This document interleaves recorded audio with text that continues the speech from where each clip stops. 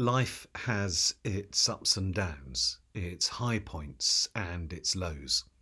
Just as we thought things were getting better and the COVID threat level was beginning to diminish, so the world is plunged into what could be a long, destabilising and totally unnecessary war. How do we cope with the ups and downs of life? How do we handle joy and sorrow, favour and disapproval? Can we really meet with triumph and disaster and treat those two impostors just the same? How can we be positive, purposeful and progressive, especially with everything that is going on? Being positive is, I think, something about a presumption of generosity, a sense maybe that God has endowed the world with goodness. Being positive is about knowing that God is God, that He is on our side. In our Gospel reading, Jesus has been reflecting with His disciples on the nature of sacrifice. And then we're told He goes up a high mountain and He takes with Him Peter and James and John, His closest and most trusted friends. And He was transfigured before them. It was a vision of the glory of the Lord, but it was a vision that came not when Jesus had risen from the dead, but before His trial, before His suffering, before His death upon the cross. A temporary high point, an up before the tough times that lay ahead. The anarchist writer Hakim Bey talks about a temporary autonomous zone, a kind of short-lived utopia, an opportunity to live differently even if it is for only a moment.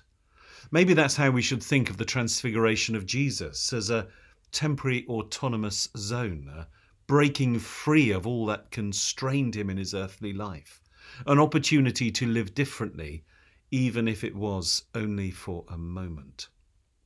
And we need these moments, these high points, if we are to inject hope into the daily struggles and trials that we face.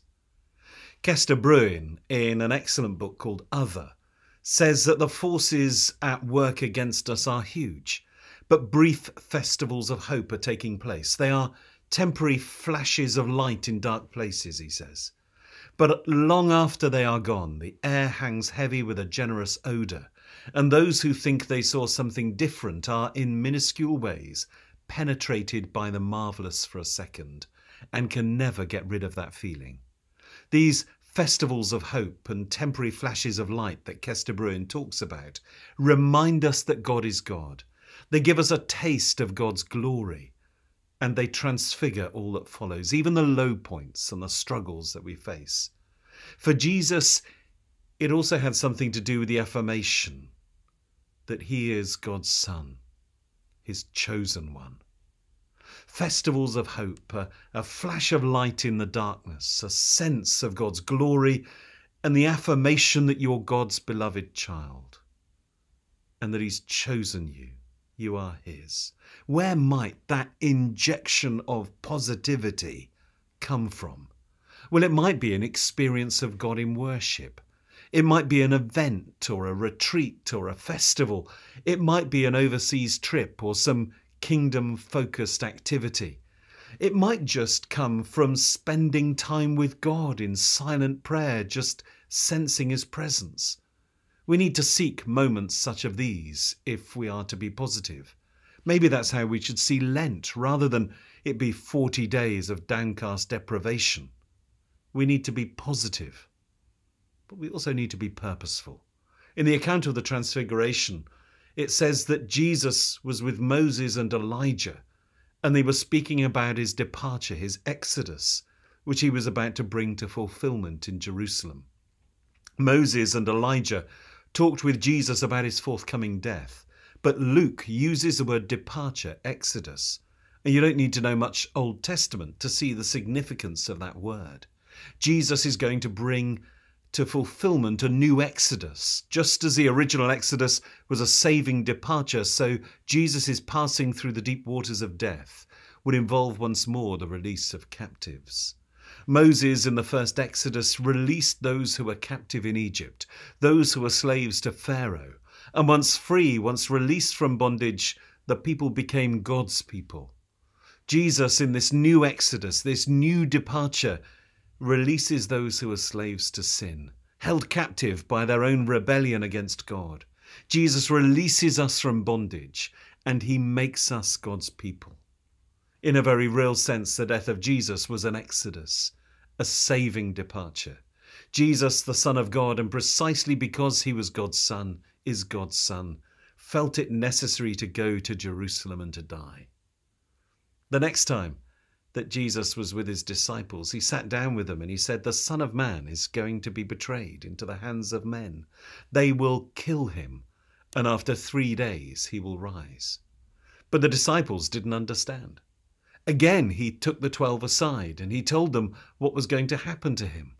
"We are going up to Jerusalem," he said, "and the Son of Man will be betrayed to the chief priests and the teachers of the law.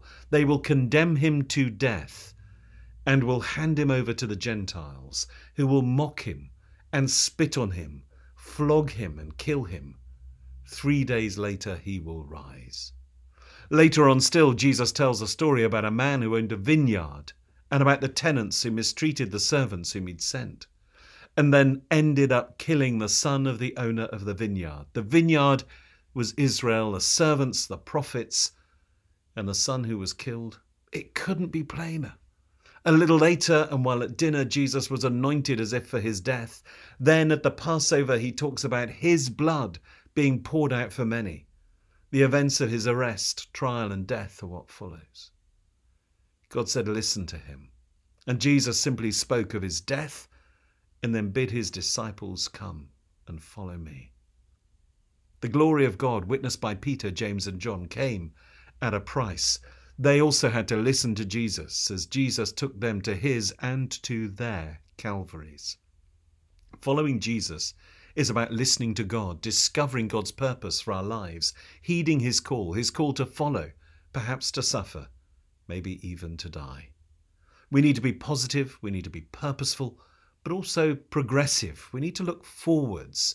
These temporary flashes of light, these moments of glory are temporary, and you cannot hold on to that moment forever. In the account of the Transfiguration in Luke, there's a lovely moment when the disciples don't know what to say until Peter, their spokesman, says to Jesus, "Master, it's good for us to be here. Let us make 3 dwellings, one for you, one for Moses, and one for Elijah." And of course, what he was asking was, can we preserve this moment? Can we stay here basking in the glory? Do we have to leave and all this evaporate and just become a memory? Of course, he couldn't have his shelters. The Transfiguration was a moment in time, and time moves on. There were things to do. And we in the church need to learn, though, from Peter's question and the fact that he couldn't get what he wanted. There is a terrible tendency in all our churches, whatever the tradition, to hold on to what should be temporary and to preserve flashes of the numinous. But as our former glories fade, we convince ourselves that what was is far better than anything that has come after. Past languages, the music of old, the way we used to do things. All too often we seek to preserve them, to resist moving on. Surely, by resisting change, we think we can hold on to something of that glory. But it doesn't work like that. Gabriel Daly says of the church that hope for the future is all too easily frustrated by the dead hand of the past, when fresh insights are measured against old formularies, and when tradition, instead of being understood as a living thing, is reduced to dogmas which are entombed in the ruins of past cultures. All too often we show ourselves wedded to the desire to make permanent that which should be temporary. Melba Magay, a theologian from the Philippines, says that what happens is that organisations such as the church begin as a movement, prophetic and exciting and glorious perhaps, and proceeding by new and untried means. Then things get regularised and formularised, jobs and positions of authority are given out, a structure forms and the movement becomes a machine. And then there is a danger that if the organisation loses sight of its purpose, then it becomes a monument, cold and grey and static. If we try to preserve things, if we try to cling to our former glories, then all we shall have left of our once glorious church will be a cold, grey, static monument. If I'm honest, I'd have been with Peter, though. I'd have wanted to stay on that mountain. I'd have wanted that moment to last. But life, as we know, has its ups and its downs, its high points and its lows. And no sooner had the vision faded than it was time for them to go back down from the mountain, to get back down to earth. That's a lovely expression, down to earth. The Latin for earth, humus, gives us the words humble and humility. And humility is about being down to earth and also choosing the lower place. Hand in hand with the temporary moments of glory must come these acts of humility, this willingness to choose, to occupy the lower place. Of course, when Jesus and Peter and James and John came down from the mountaintop, straight away they encountered failure. Luke says on the next day, when they had come down from the mountain, a great crowd met Jesus. Just then a man from the crowd shouted, "Teacher, I beg you to look at my son. He is my only child." Suddenly a spirit seizes him, and all at once he shrieks. It throws him into convulsions until he foams at the mouth. It mauls him and will scarcely leave him. I begged your disciples to cast it out, but they could not. Life does have its ups and its downs, its high points and its lows. And here, as happens so often in my experience, Jesus and Peter and James and John move from a really great experience to one that brings them crashing back down to earth. And things from that moment were only going to get worse as Jesus is arrested, then executed in a bloody and brutal way. How did the one experience, that of seeing Jesus transfigured, relate to all that followed? How did those three disciples make sense of the ups and downs and high points and low points of their lives? Was it, as Kester Bruin says, that long after those moments were gone, the air hung heavy with a generous odour? Did the Transfiguration give them some lasting sense of positivity and purpose and progressiveness during the very dark, dark days that lay ahead? We need to seek and nurture and evoke a sense of positivity, fueled by festivals of hope and temporary flashes of light. We need to hold to a sense of purpose, listening to God and heeding his call to follow, maybe to suffer, certainly to give ourselves up for God. And we need to be progressive, to look forwards with hope, rather than trying to cling to former glories. Being positive and purposeful and progressive helps us to cope with those moments when we come crashing back down to earth. For life, it seems to me, should have its ups and its downs, its high points and its lows, its brief encounters with glory, and maybe its patient times of humility and service and also endurance. High highs and low lows. Isn't that how life should be? Not a flat line. A flat line, says Wikipedia, is a measurement that shows no activity and is often involved in various definitions of death.